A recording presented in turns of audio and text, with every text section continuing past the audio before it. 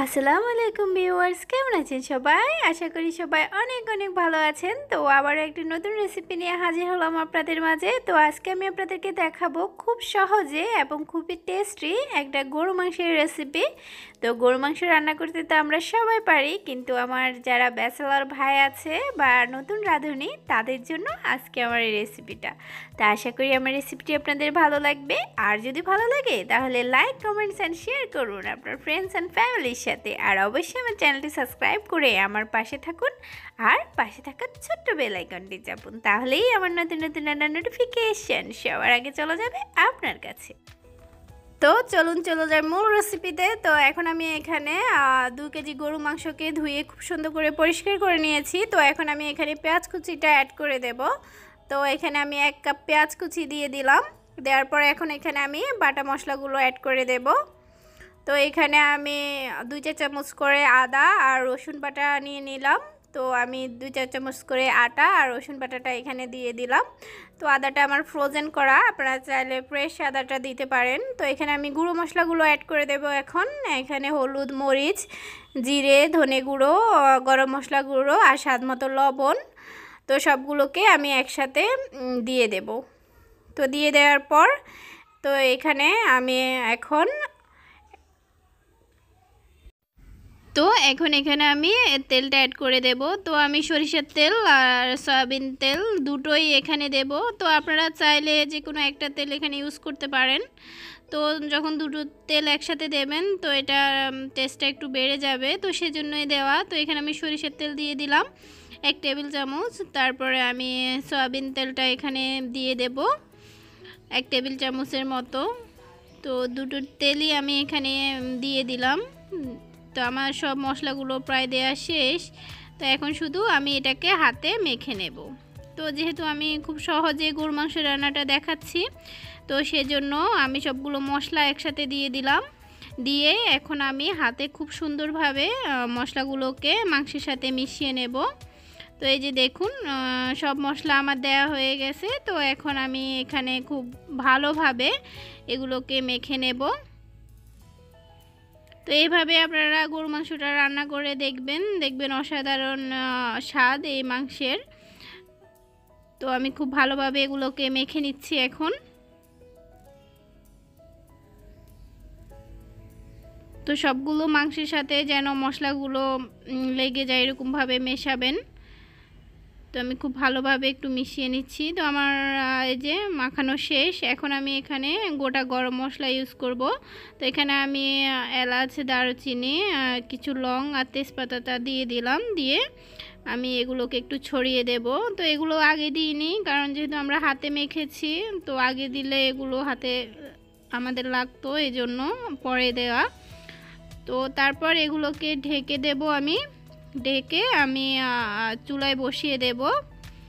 তো এখন আমরা কোনো পানি ইউজ করব না, মাংস থেকে যথেষ্ট পানি উঠে আসবে আমাদের।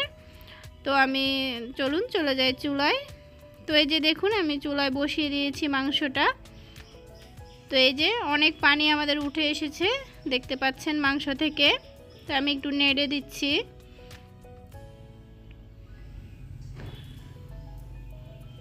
তো এই যে দেখুন আমাদের অনেকটা পানি উঠে এসেছে।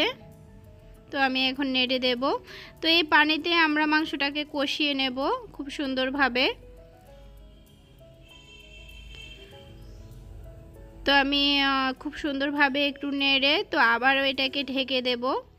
তো মাংসটা যখন কষানো হয়ে যাবে তো তখনই এখানে আমরা ঝোলের পানিটা অ্যাড করে দেব। তো এই যে দেখুন আমি আবারও ঢাকনা দিয়ে ঢেকে দিলাম।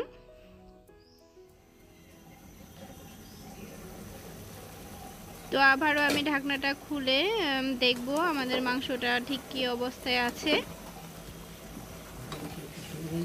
তো এখনো যথেষ্ট পরিমাণ ঝোল আমাদের মাংসে আছে।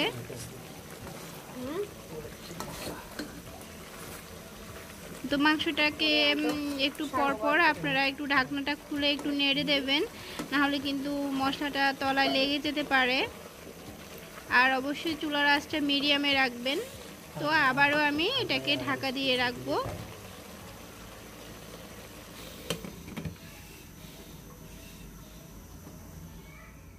তো এই যে দেখুন আমি ঢাকাটা খুলে এখন দেখব আমাদের মাংসটা কষানো হলো কিনা। এই যে দেখুন পানিটা একেবারে শুকিয়ে গেছে, মানে আমাদের কষানোটা একদম কমপ্লিট। তো এখন আমি এখানে পানিটা অ্যাড করে দেব। তো অবশ্যই চেষ্টা করবেন গরম পানিটা অ্যাড করে দিতে। গরম পানিটা অ্যাড করলে মাংসের টেস্টটা ভালো থাকে। তো অবশ্যই চেষ্টা করবেন যেন গরম পানিটা দেওয়া যায়। তো এখন এখানে আমি ঝোলের পানিটাও অ্যাড করে দেব, যতটুকু ঝোল আপনারা রাখতে চান। আর মাংসটা সেদ্ধ হতে যতটুকু ঝোল লাগে ঠিক অতটুকু ঝোলই দেবেন, যেহেতু আমরা খুব ভালোভাবে এটাকে কষিয়ে নিয়েছি, তো বেশি লাগবে না। তো এই পর্যায়ে আমি কিছু আলু এখানে অ্যাড করে দেব। তো আপনারা চাইলে আলুটা দিতে পারেন, আর যারা পছন্দ করেন না তারা দেবেন না। আর যারা মাংসের আলু খেতে পছন্দ করেন তারা এ পর্যায়ে আলুটা অ্যাড করে দেবেন। তো তার আগে দিলে হতো কি আলুটা একদম গলে যেত মাংসটা সেদ্ধ হতে হতে। তো এখন দিলে আলুটা সেদ্ধ হবে কিন্তু গলে যাবে না। তো এখন আমি আবারও ঢাকা দিয়ে ঢেকে দিলাম। তো এই যে দেখুন আমাদের আলুগুলো সেদ্ধ হয়ে গেছে কিন্তু একদম গলে যায়নি, এই যে। তো আমি এটাকে এখন নেড়ে আবারও একটু ঢাকা দিয়ে ঢেকে দেব। তো আমরা ঝোলটাকে আরও একটু কমিয়ে নেব। তো আমি ঢাকা দিয়ে দিলাম, দিয়ে এটাকে ঝোলটাকে আরও একটু কমিয়ে নেব। তো আপনারা যতটুকু ঝোল খাবেন ঠিক অতটুকুই থাকতে আপনারা নামিয়ে নেবেন। এটা চুলা থেকে নামালে কিন্তু আরও ঝোলটা আরও একটু কমে আসবে। তো এই যে দেখুন আমার প্রায় রান্নাটা কমপ্লিট। আমাদের মাংসগুলো খুব সুন্দরভাবে সেদ্ধ হয়ে গেছে।